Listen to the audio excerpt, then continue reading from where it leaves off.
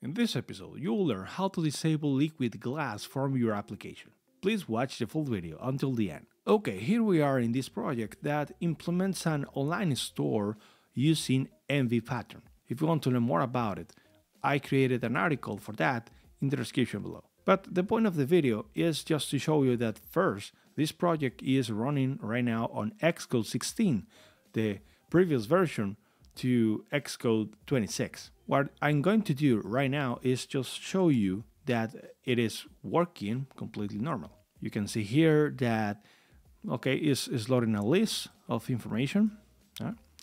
But the thing is that if you see, is you still using the UI from iOS 18 and earlier. So we have a tab, we have this profile, we have this go to car. We don't have anything, but if we add something, we can see that, okay, it is modal opening. Nothing crazy. But the point here is just to show you that it is using the, let's call it right now, legacy UI. Because the point of the video is to show you what you should do if you want to transform this UI into the new liquid glass UI. For that, we will have to stop the project and now open the same project in Xcode 26. Let's do that. I'm going to close it. Now I'm going to open Xcode 26. There you go. Now we are in Xcode 26. Let me open the project again, and there you go. You can see now the UI is a little bit different, and we have also the new ChatGPT integration or AI models, because you can use more than just ChatGPT. If you want to learn more about it and my first impression of that, you have also a link in the description. But okay, this project was just brought from the past, and now we want to just run it into the new OS. Let's first try to compile it and see what we can get. Okay, it's compiling. Nice. Now let's run it and see what happened. Okay, the project is back, but the UI is still the same. Why? Well, simply because I'm running this in an iOS 18 emulator, which is an important thing. In order to actually watch a change, we need to run this simulator on Xcode 26. I'm going to use this one. Yeah, there we go, 26.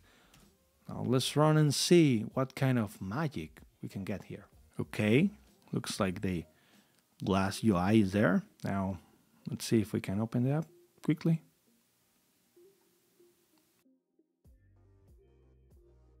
Now there you go.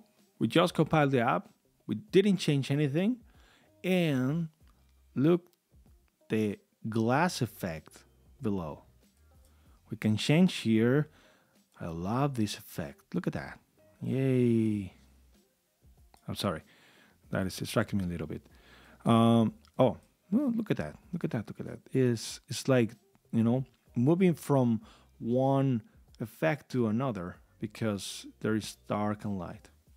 And please, you don't need your complaints about this new UI.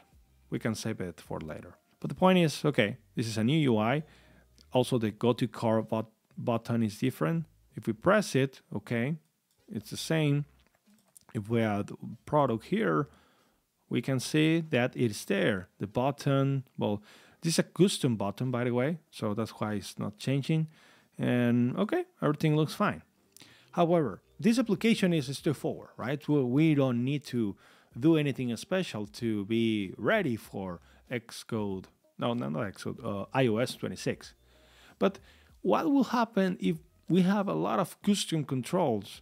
And honestly, we don't have enough time because we are a business and we have more to deal than just worrying about that UI. Here's the thing.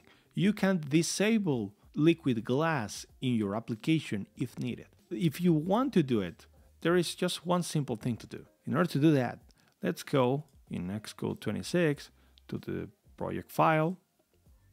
And then we are going to click on the target here, and we're gonna select info, which is the plist information with all the properties that our project has. And here we're going to create a new property. This property will be UI design requires compatibility. And this will be a Boolean. With this UI design requires compatibility, you will tell the system if it should use liquid glass or not. Right now, if we set it to no, it will use liquid glass. But if you want to require the compatibility with the old design, the only thing you need to do is just change it to yes. Let me do it right now. There you go. Yes. Okay. Now, if we run the app again, let's see the result. Look, we're back to the look and feel of iOS 18. Yes, right? Everything is fine. We have the basic buttons here. If we added one here, there we go. It is the same UI that we saw at the beginning of the video. And if you are ready now, let's say, okay, my application is fine. I'm clicking, there you go. Now let's run again. Once you set it no, you will see that the UI from iOS 26 with liquid glass is there. And this is how easy you can disable or enable liquid glass in your project. However, there is one very important thing you should know. UI design requires compatibility will only be available on Xcode 26 and the SDK for iOS 26 and all the 26 OSs, meaning that in the next version of Xcode with Xcode 27 and iOS 27, etc., this property won't be available. You should work on your liquid glass update as soon as possible. You basically have a year if you can do it right now, but just keep in mind that this is just a temporary workaround for you in order to not jump right away in just a couple of months to this UI. So that said, use that property carefully. Good luck with your update to liquid glass. What do you think about that new UI? Do you think it's a great idea or do you think it's a terrible idea? Let me know in the comments below. And lastly, you can watch other cool Swift videos right in front of you. That's all for me. Remember, my name is Pete and this is Swift and Tips. Thanks for watching and have a great day.